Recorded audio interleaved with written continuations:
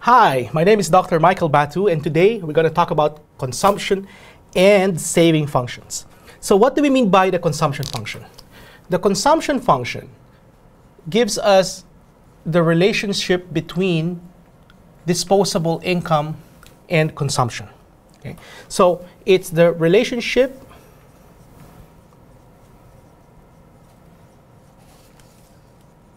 between desired consumption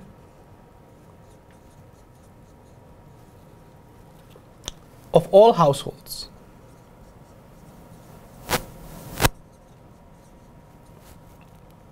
to the several factors that determine it.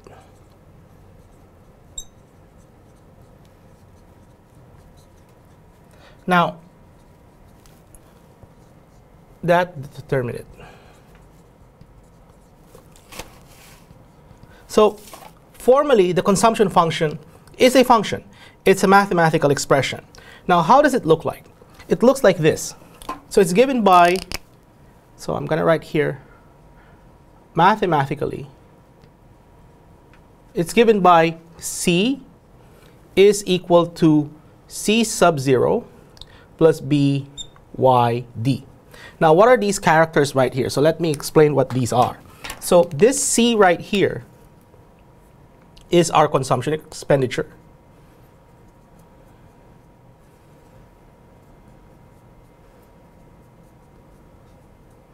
C sub 0 is what we call autonomous consumption.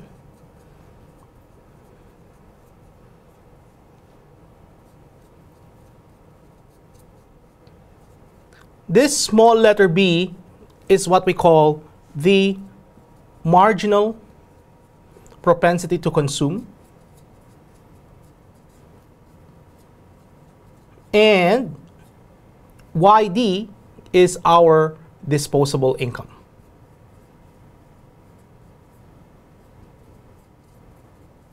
So there you have it. That's the consumption function.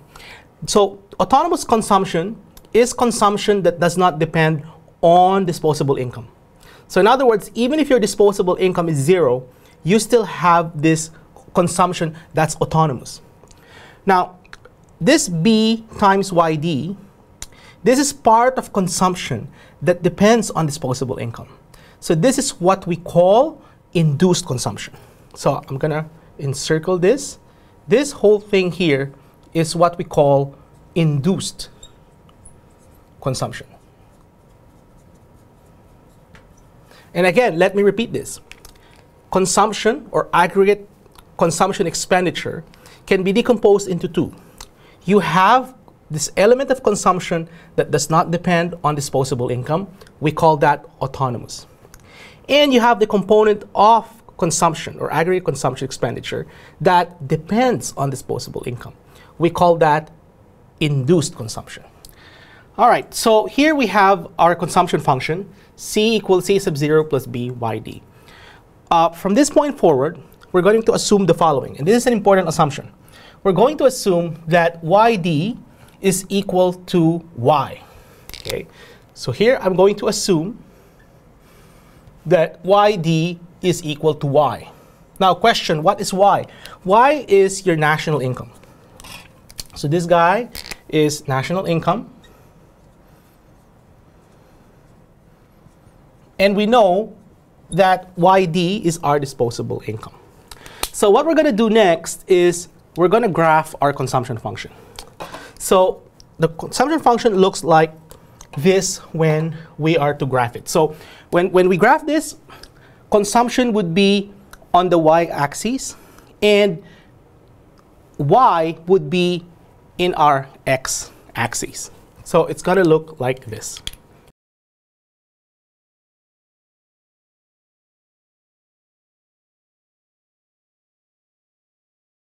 All right, so here I have consumption in my y-axis and national income in my x-axis.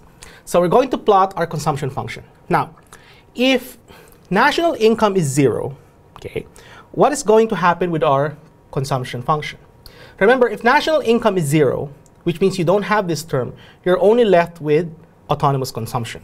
And autonomous consumption is assumed to be positive, so it should be around here. And I will call that C sub 0. And we know that consumption increases with income. As income increases, consumption increases. So this graph should be upward sloping.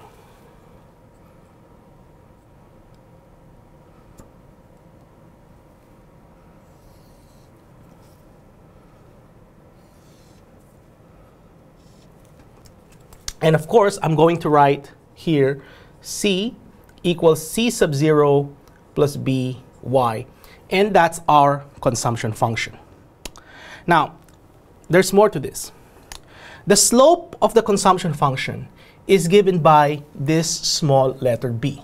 So we know that b is marginal propensity to consume.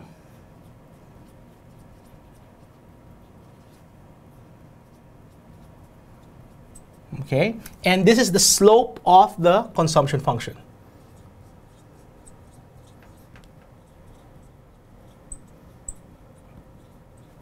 Now, how do we derive an expression for the slope with a graph? Well, slope is defined as rise over run.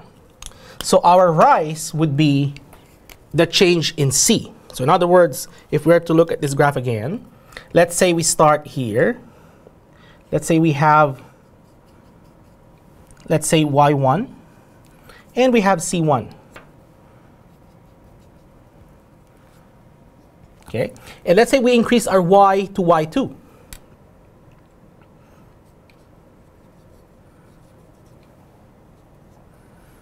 And that should give us C2. Okay, the change in Y right here, so let me call this change in Y, which is your Y2 minus Y1. And this guy right here is our change in C, which is the difference between C2 minus C1. If we take the ratio of change in C and over change in Y, that gives us the slope of the consumption function, which is our marginal propensity to consume. So using this graph, we can also say the following, that B is equal to change in C over change in Y, which is also our marginal propensity to consume. Okay, so rise over run give us the marginal propensity to consume. So again, let's go back to our consumption function. So I have it here graphed on this side. What we're going to do next is we're going to find the point where consumption is equal to income. So in other words, it is the point where the 45-degree line intersect the consumption function. So let me sketch a 45-degree line right here.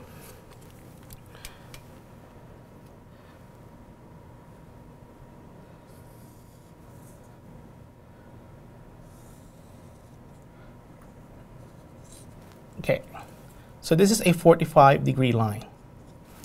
Now, what we're looking for is the point where our consumption function crosses the 45-degree line, right here. Well, we know that at this point, right here, consumption is equal to income. How do we find this value? Well, we know that at the 45-degree line, consumption is equal to Y. So all we need to do is just to do a bit of simple algebra. So C is equal to C sub 0 plus BYD. Well, we know that YD is equal to Y. And at the 45-degree line, Y is equal to C. So all we need to do is just to sub that in. So let's say Y is equal to C sub 0 plus BY, and just solve for Y. And what we get is the following. Y minus BY is equal to C sub 0. We factor out the Y. 1 minus B, C sub 0.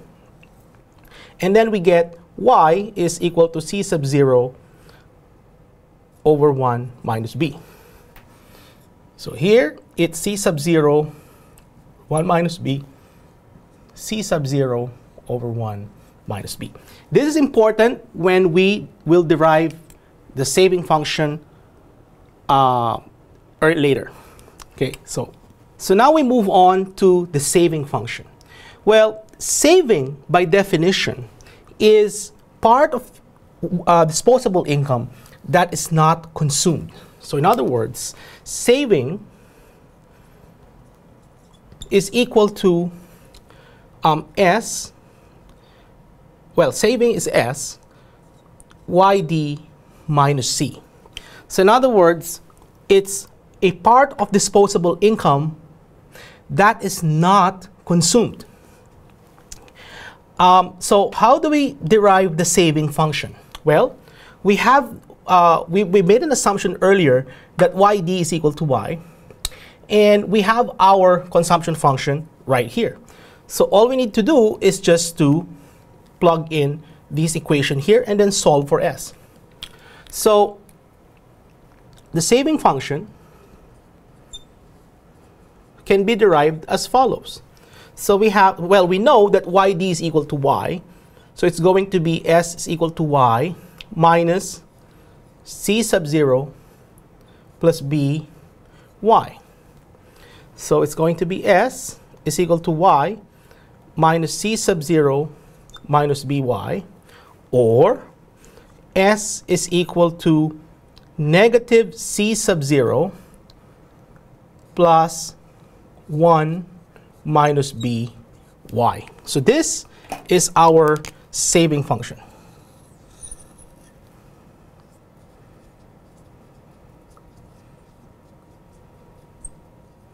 Now, let us graph this along with the consumption function.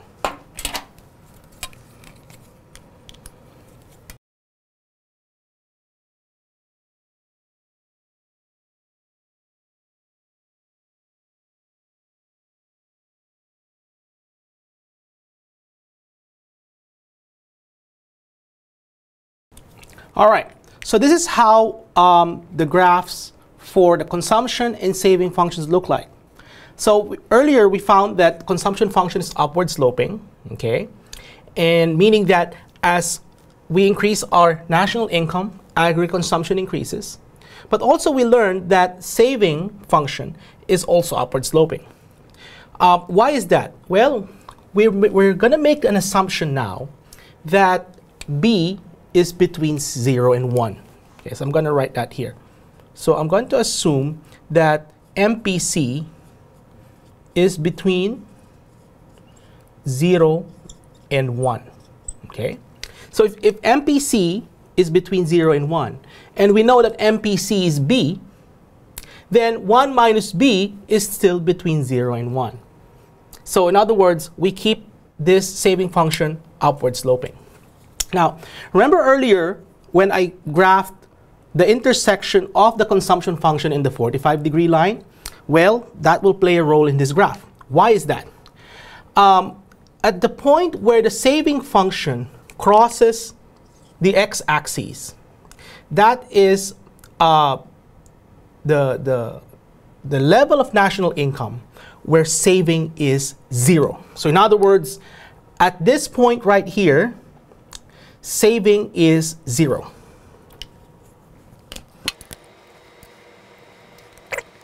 Now, when saving is 0, remember our definition here? When saving is 0, imagine this is 0, then disposable income equals consumption. And that's exactly the 45-degree line that I was referring to earlier. When the 45-degree line intersects the consumption function right here, we know that Y is equal to C. And if Y is equal, remember, we made the assumption earlier that YD is equal to Y. Right? So, if Y equals to C, then obviously saving is 0. And this is where we have C sub 0 over 1 minus B, C sub 0 over 1 minus B. So again, just to summarize, 45-degree line intersects the consumption function. That is where saving is 0. And that is also where the saving function crosses the x-axis right here.